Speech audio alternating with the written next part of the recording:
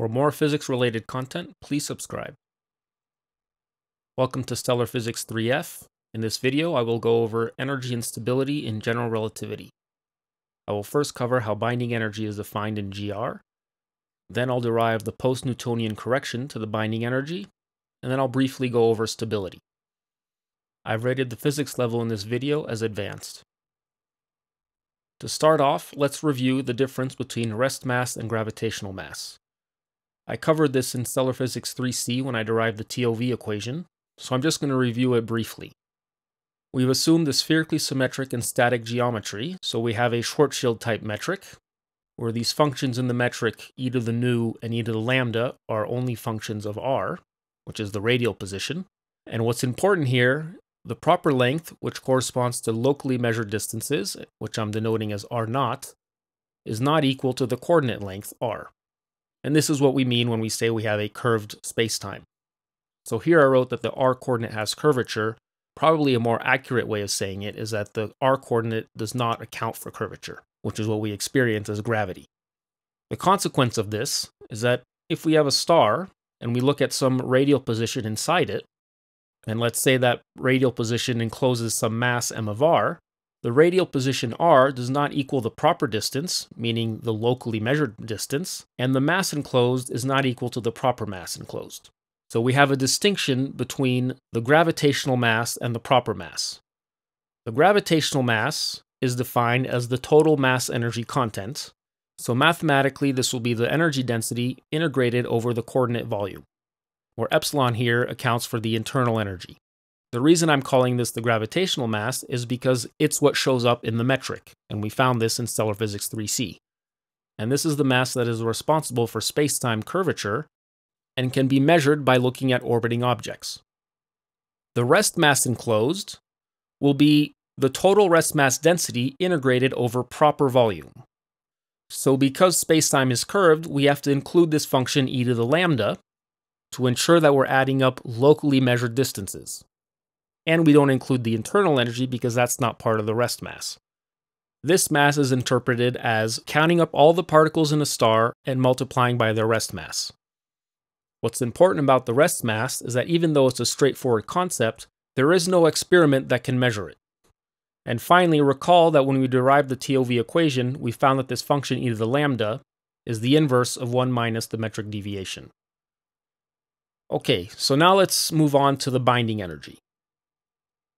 We define the binding energy as the difference between the gravitational mass and the rest mass.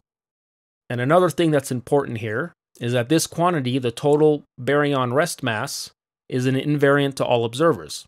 If one observer counts 100 protons, everyone else has to count 100 protons. This is not like length and time, which differ from one observer to another. I can write the binding energy as a volumetric integral or as an integral over gravitational mass, where here rho naught is the rest mass energy density, so m naught c squared divided by volume. And in the second integral, I've rewritten it as an integral over gravitational mass energy content. And recall that we know what e to the lambda is, where this mass is the gravitational mass.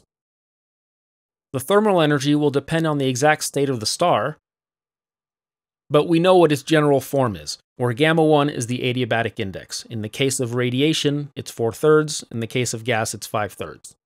I showed this in the previous video, Stellar Physics 3E. Because proper quantities are invariant to all observers, it's convenient to write these integrals in terms of the proper volume and the proper mass, or rest mass. So this is the most general form of the binding energy in general relativity. Now, good luck integrating this.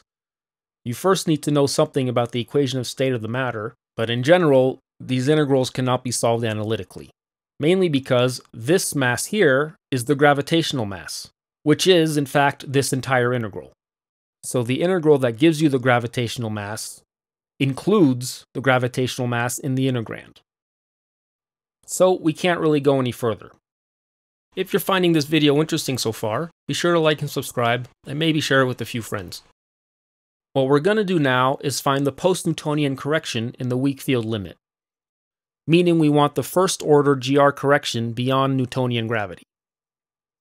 So in this case, we're going to write the energy as the Newtonian energy plus a correction due to GR. This will only be applicable to a radiation equation of state, where the total energy is close to zero. In this case, the internal energy will have to be broken up into a first-order term plus a correction.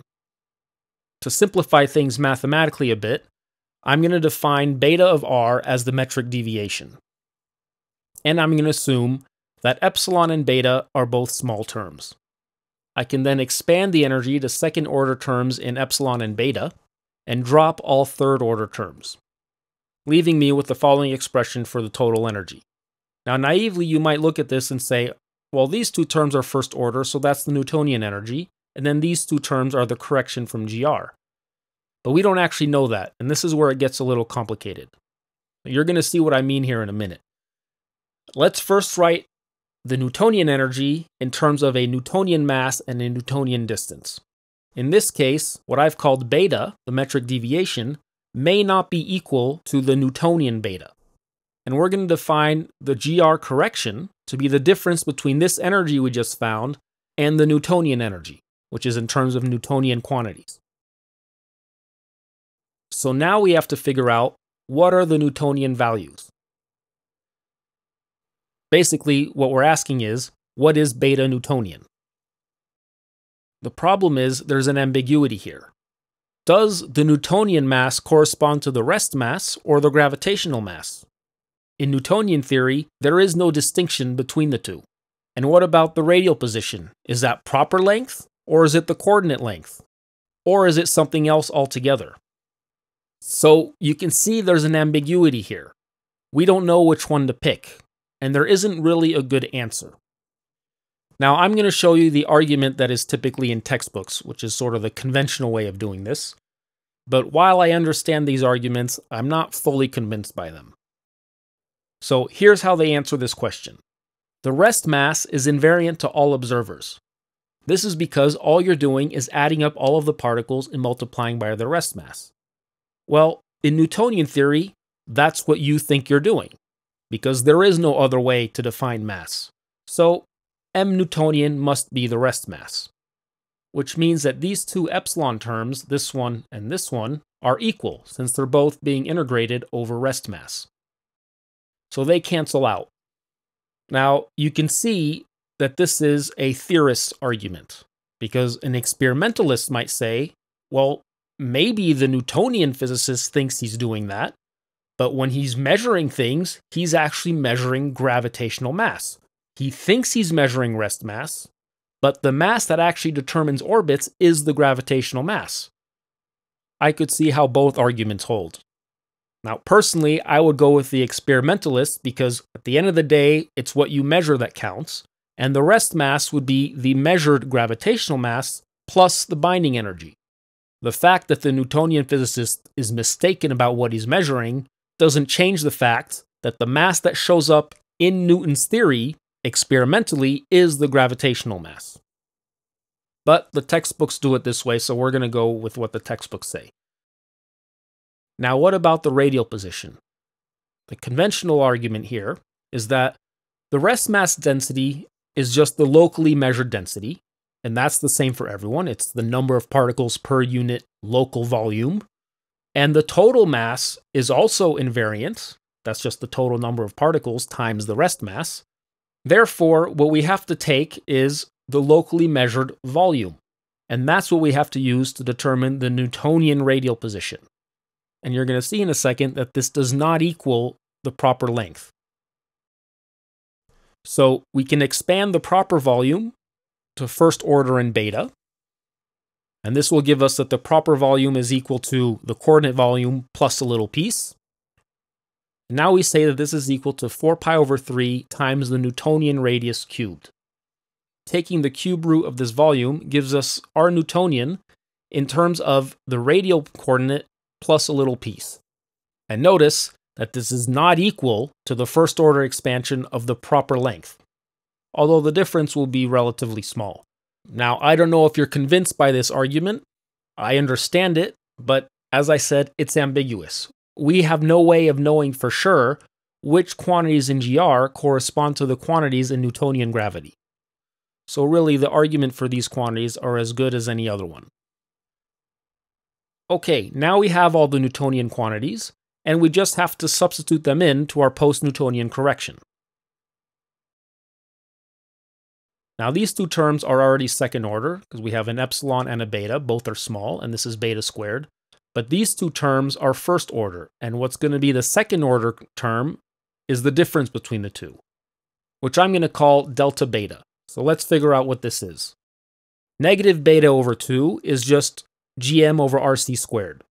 And I'm going to write m, which is the gravitational mass, in terms of an integral over the proper mass, the rest mass. I can expand this to first order, giving me that this gravitational mass is the proper mass plus a correction term. Now let's take a look at beta Newton over 2. We've already determined that the Newtonian mass is the proper mass, so we can just plug that in right away. And we found an expression for the Newtonian position in terms of the coordinate r. And again, we just want to expand this to first order correction. And we have an expression for delta beta. Now notice these are going to be double integrals because these are themselves integrals, and that all gets substituted into here, which is then integrated over the rest mass. Okay, let's continue on a different board and summarize what we just found. We have an expression for the GR correction, post-Newtonian correction, and we have this expression for delta beta. I can now plug in delta beta into our post-Newtonian correction, and I get this long expression with 5 different integrals. Now all of these terms are second order already. So any difference between the proper mass and the gravitational mass, or proper r and coordinate r, will be a third order correction, and we're dropping third order corrections. So I can rewrite all these integrals in terms of the gravitational mass and the coordinate position. Now you have to actually integrate this. We're going to integrate this over a polytrope profile, which we derived in Stellar Physics 3b. And I'm not going to actually do it. In the end, you have to do this numerically. And so finally, after all this work, in the end, after integrating this, we get a final expression for the post-Newtonian correction, where k of n is a numerical factor resulting from the integral over the polytrope profile and will depend on which polytrope index you pick. So n is the polytrope index. In our case, we're going to pick n equals 3. That corresponds to radiation-dominated star, and that's the only time the post-Newtonian correction is actually relevant. M is the total mass of the star, meaning the total gravitational mass of the star, what you measure with the gravitational field. And rho sub c is the rest mass density at the center of the star, so the central density. Now let's take a look at the total binding energy and stability. Now the total energy is the Newtonian energy plus this GR correction, which we can plug in. We already found the Newtonian energy in the previous video. And gamma 1 is going to be very close to 4/3, since we only care about this for radiation-dominated environments. To find the equilibrium energy, just like we did in the previous video, Stellar Physics 3e, we want to minimize the energy. Anyways, we know it's going to be very close to 0 because the Newtonian energy is 0, and then plus a small correction due to GR. To find the conditions for stability, we do the same thing as we did in the previous video. We set the second derivative to be greater than 0. And when you do this, it turns out that the criteria for stability is that gamma 1 minus 4/3 is greater than a term that's very close to the metric deviation.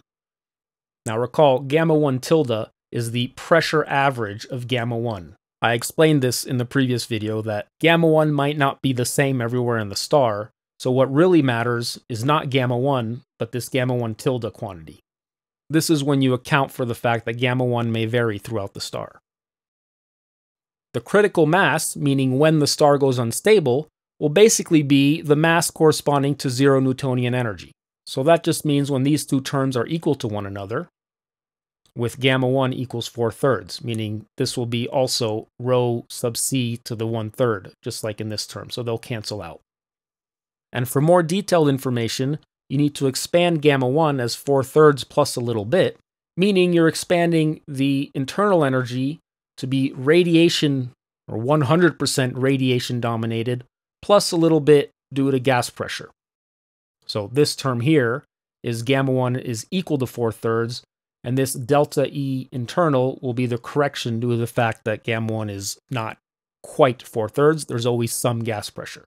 And what that is will depend on the exact equation of state of the star. We'll take a look at this in greater detail in a couple videos when we discuss the GR instability. In the next video, I'm going to summarize everything we just learned about binding energy so that we can then apply this to various situations in stars, where we're going to find the binding energy of the Sun, the maximum possible mass of a star, the maximum mass of a white dwarf, also called the Chandrasekhar limit, and we'll revisit the maximum mass of a neutron star. So if you're interested in these topics and you enjoyed this video, like and subscribe, and click the bell to be notified when these videos are released.